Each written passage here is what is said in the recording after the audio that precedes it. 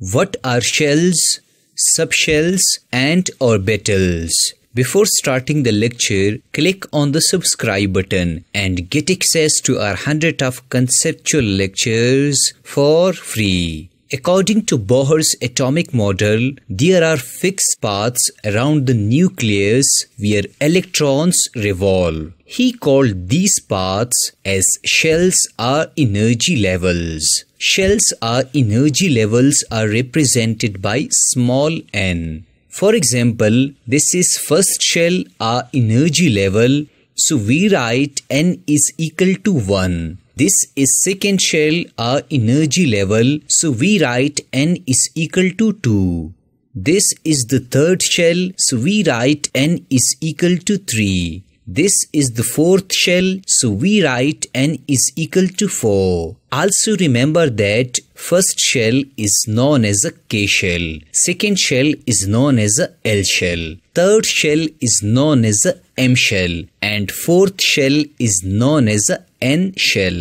To sum up this whole concept, we can write as when n is equal to 1, it is first shell or K shell. When n is equal to 2, it is second shell or L shell. When n is equal to 3, it is third shell or M shell. When n is equal to 4, it is fourth shell or N shell. Now pause the video and write it down. Secondly, every shell is divided into subshells or sub-energy levels. Subshells are denoted by SPD and F. So K, L, M and N are main shells, while SPDF are subshells within main shells.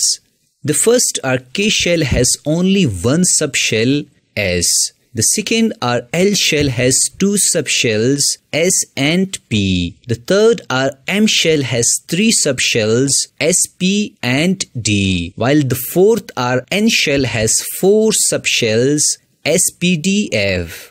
The most easy trick to remember the subshells is first shell has only one subshell, second shell has two subshells, third shell has three subshells, and fourth shell has four subshells.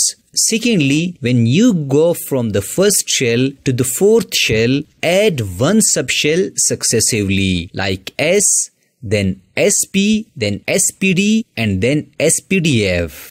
Now I write n is equal to 1, and we know that it is K shell, and K shell has only one subshell, I mean S. Here I write 1 with this S, because this S subshell belongs to first or K shell. Secondly, n is equal to 2. We know that it is L shell, and there are two subshells N8, S and P. I write 2 with this S and with this P, because this S and P belong to second shell. Thirdly, I write n is equal to 3. It is M shell, and we know that there are three subshells N8, S, P and D. I write 3 with S, P and D because they belong to third shell. Fourthly, I write n is equal to 4. It is N shell, and we know that it has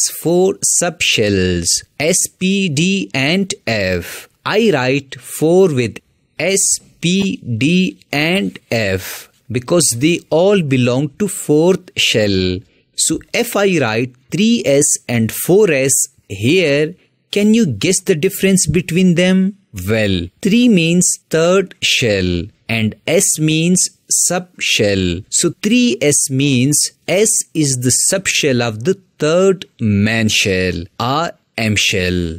Similarly, 4S means S is the subshell of fourth shell or N shell. Finally, let me teach you that what are orbitals.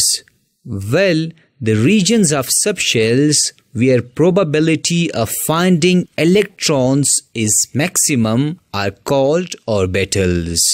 You can say that these are the three-dimensional paths where chances of finding electrons are maximum. For example, S subshell has 1 orbital, P subshell has 3 orbitals, and D subshell has 5 orbitals.